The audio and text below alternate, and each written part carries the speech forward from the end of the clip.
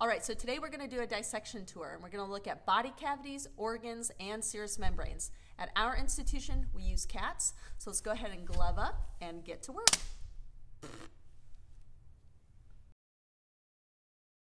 All right, so let's start in the thoracic cavity, and I'd like to draw your attention to this passageway right here. How do I know it's a passageway? Well, it's shaped like a tube.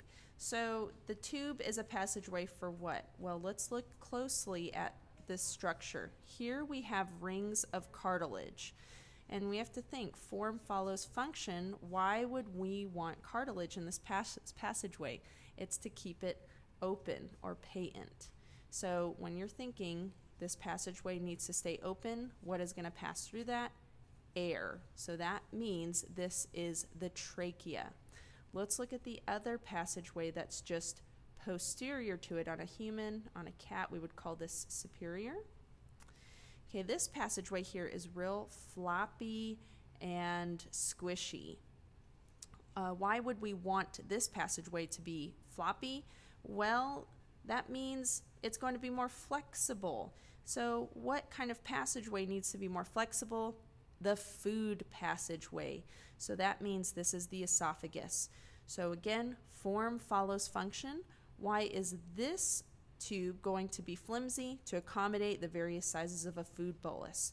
So when you're in the lab, make sure that you're not just looking at this, that you're feeling it. The trachea is going to be pretty stiff. The esophagus is going to be a lot squishier. So be hands-on, and that's something that will help you differentiate these two passageways. Continuing on, let's look here. We have the right lung and the left lung. So remember, your rights and lefts. Oh my word, this is the easiest thing to forget in A&P. So it's always the specimen or the patient's right and left. So this would be, since the cat specimen is on its back, we're looking at the ventrum. So this is the right side, this is the left side. So the full credit proper answer is right lung, left lung. Of course, this right here is the heart. And then here we see, human terms, we would call this the superior side. On a cat, we would say this is the anterior side, but this is the diaphragm, the top of it. In order to see the underside of it, we would need to go down into the abdominopelvic cavity. Now we are in the abdominopelvic cavity. So the first organ I'd like to point out is this very large liver. The liver is always going to have a roommate, and that is the gallbladder. So on the cat, the gallbladder is going to look like a little deflated balloon. So that's your big clue for that. On our human torso models, make sure you flip that liver over, and the gallbladder will be better visualized on the posterior side, and it's colored green.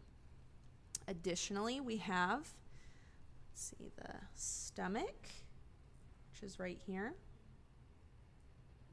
Okay, so this is the stomach. The stomach is then going to go into the small intestine. Okay. And then we have the large intestine. So again, be hands-on in lab. When you're just learning this, make sure you compare the two tubes. You can clearly see the diameter difference. So this is going to be the small, this is going to be the large. Getting into a little bit more detail, the first part of the small intestine is going to be the duodenum. You also hear duodenum. Okay, the middle part is going to be the jejunum.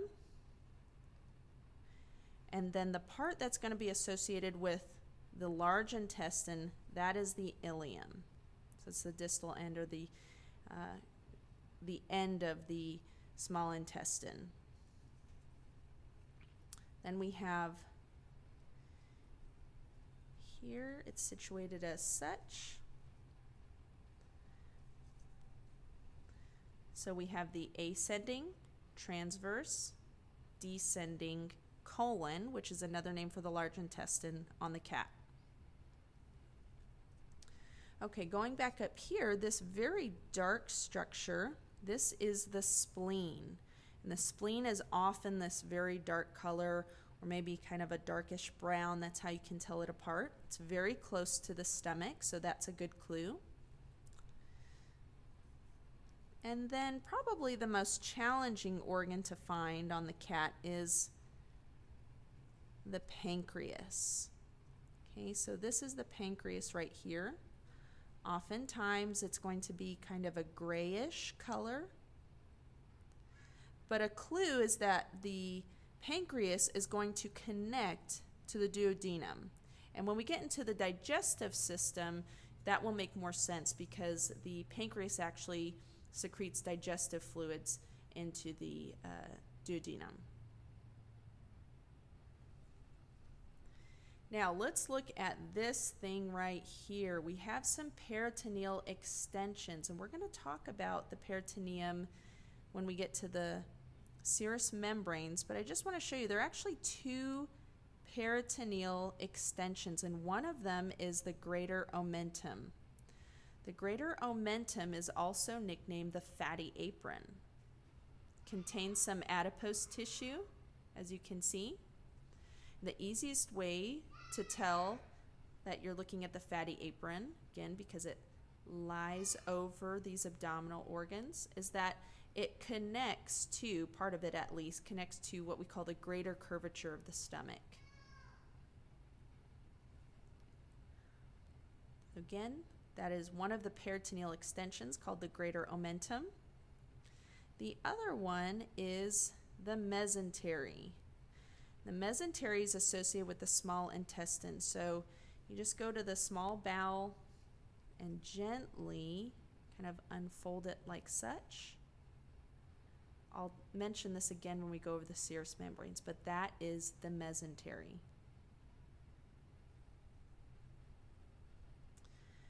Here we have the right kidney. On the other side, we have the left kidney. And those kidneys are then going to eventually connect to the ureters to the urinary bladder, which is right here. Okay, let's talk serous membranes. This is definitely what I get the most questions about, and understandably so, because it's really hard to wrap our minds around how this membrane can simultaneously line a cavity wall and then create the external surface of most of the organs. So here let's remind ourselves about how we name and identify serous membranes. Serous membranes have two names. The first name is going to tell us if it's the inner or the outer layer. The second name is going to tell us what part of the body we're looking at. So here I have kind of this crude example. Okay, I have this green paper and this blue paper, and they're simply put in a sheet protector with a purpose. So here we have this blue paper. This is going to represent the parietal layer. You can also see that I've noted that it is the outer layer. How do we know? Well, parietal kind of sort of sounds like perimeter, and I know that's a bit of a stretch, but hey, that's what we do in A&P, right? So what's the perimeter of something? The perimeter is the outer part. So the parietal layer is going to be the outer serous membrane. It will line the cavity wall itself. Okay, then it will continue, and the other side of it is going to be, which is really the inside, is going to be this visceral layer represented by my green paper. The word viscera reminds us that we're talking about the organ, and this will often case be the external surface of the organ. Now, something else that's important to know is that in between the parietal and the visceral layer, we have this potential space. And this potential space is filled with serous fluid, and that's a very important thing to understand. So here with this example I have, let's just pretend that this pencil cup is some kind of cavity. If I were to take this paper and line it like so, we could see that the layer that is going to line the body cavity itself is that outer layer, or the parietal layer. Again, it's going to double back, And the inside, which is really going to create the external surface of an organ, is going to be the visceral layer. So kind of the classic textbook example you'll see is an enclosed fist pushed into a water balloon. So if we just pretended that this hand were a water balloon, so inside is water, and my fist represented the organ, and we simply just kind of pushed it in so it wrapped around like this, the part of my hand which is touching the organ itself would be the visceral or the inner layer. The part that's on the outside would be the parietal layer. And again, in between the two, you would have that cavity space, which is filled with serous fluid. So hopefully those examples give you a better idea of what serous membranes are, but let's go ahead and go back to the specimen so you can see some specific examples, and I think you'll have a better understanding of what they are and how we name them. So we're back in the thoracic cavity. Let's look at the plural serous membranes. So here I've pinned with the yellow pin this very delicate tissue. Okay, as you can see, this is clearly lining the thoracic cavity. So would that be the parietal or the visceral pleura?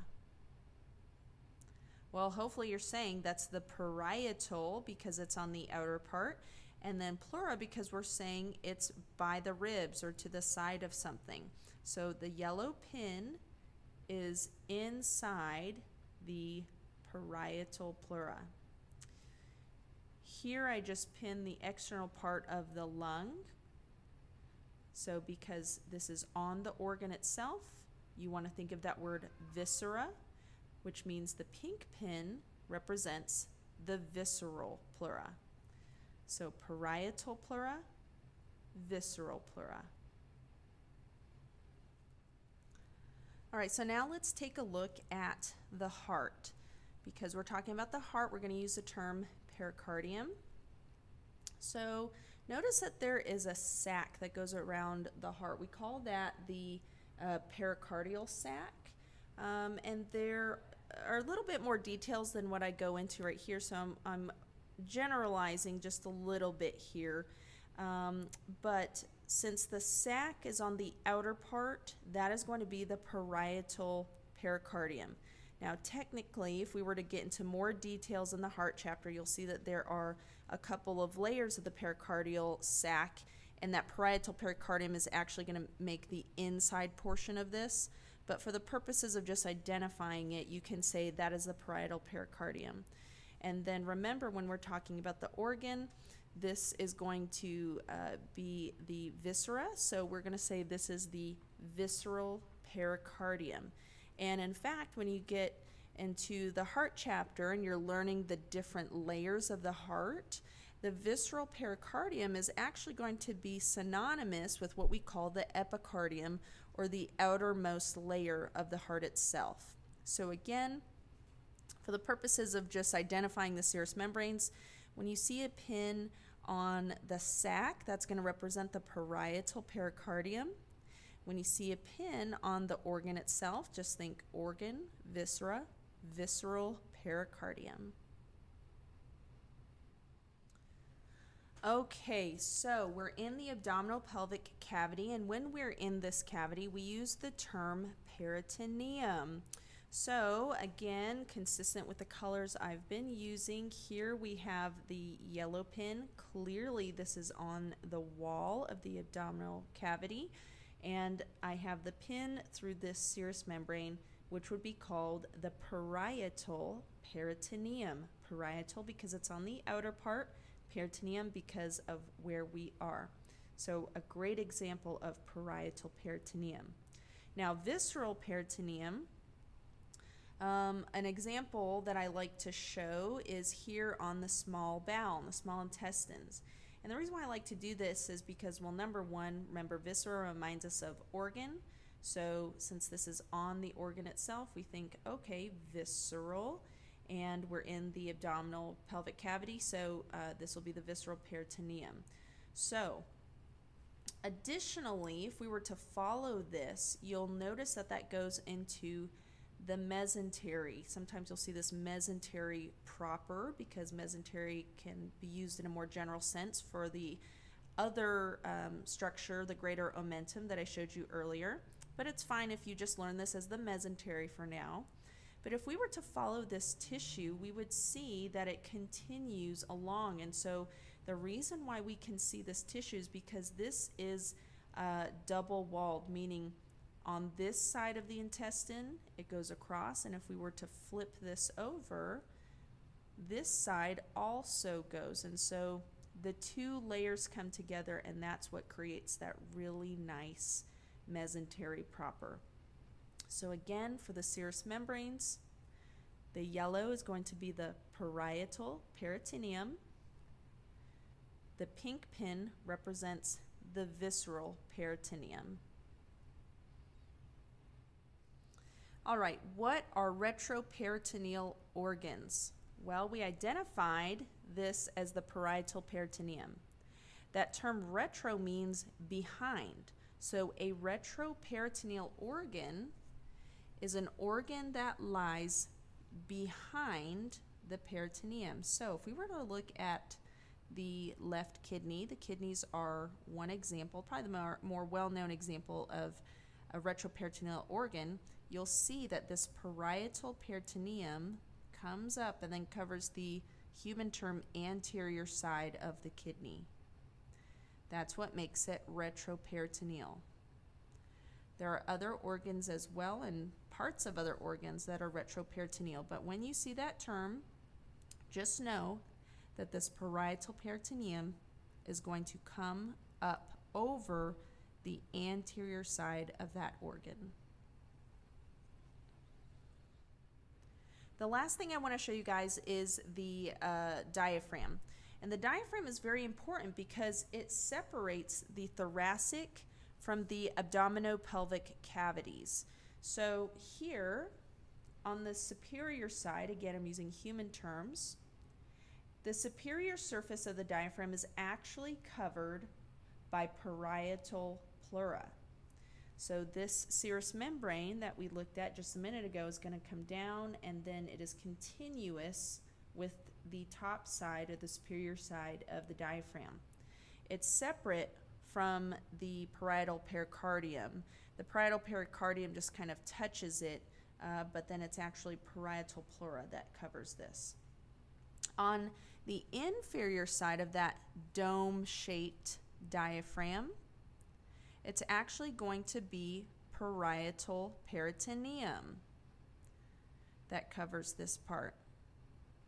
So again, why is this important apart from us depending on it very much so to breathe? Well, it's because it separates the two cavities, the thoracic from the abdominopelvic cavity, and depending on what side you're looking at, we will actually have a different serous membrane. Thank you so much for checking out this video. Please hit like and subscribe, and don't forget to check out my Instagram page, @TheAnatomyGal. See you next time. You have something in your nose. All right, we're good.